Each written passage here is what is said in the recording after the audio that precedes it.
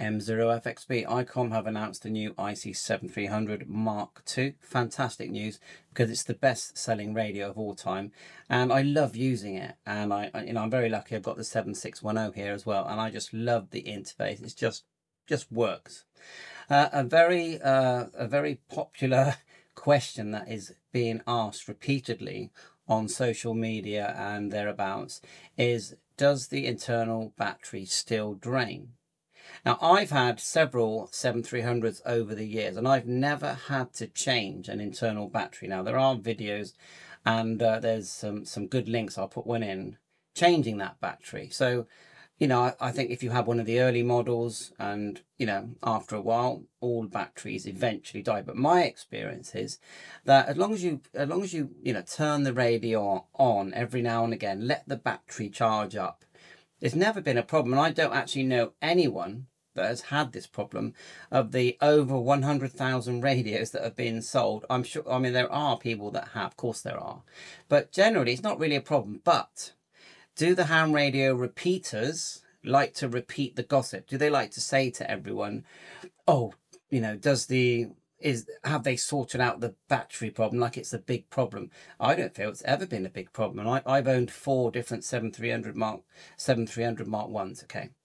Now, so the next question is, well, have they changed the architecture of the hardware, let's call it, for the internal battery? And you'll see here that the old advice, and it's very clear, the IC-7300, the first model, and remember, I'm nothing to do with ICOM, this is just me making a video.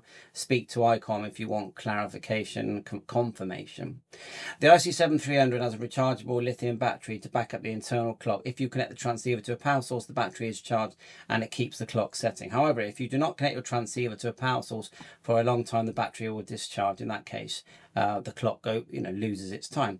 If you do not use your transceiver for a long period, we recommend that you connect the transceiver to a power source. Of course, it's common sense.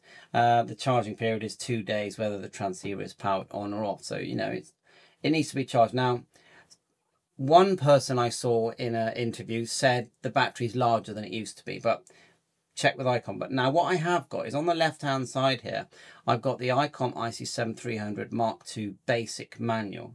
And if you look here, the instructions for setting the clock are you know, the same as before, exactly the same as before. But if you scroll down here, they have put this small message. It says, note, the backup battery for the internal clock, the 7300 Mark II, has a rechargeable lithium battery to back up the internal clock.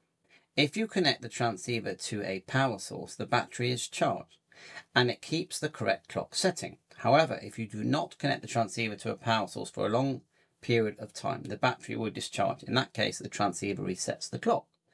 If you do not use the transceiver for a long period of time, we recommend that you connect the transceiver to a power source for at least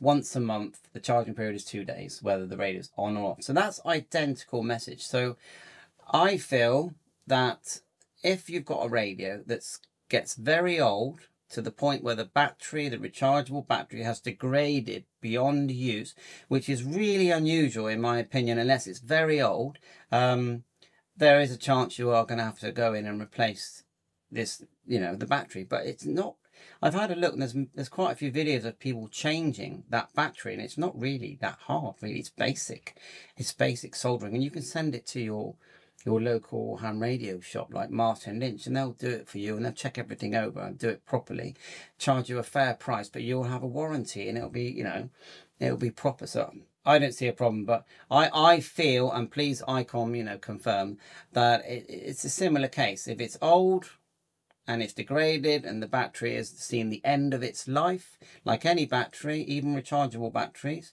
it will need changing. Have they done a thing where you can just pop the lid off and clip it out? I don't think so. There are fuses in there, I noticed. If you scroll down, I noticed there's some section here on replacing fuses. Look, see that? You got them in there. And if you scroll further down, there's resetting, and but check it out. Bye for now.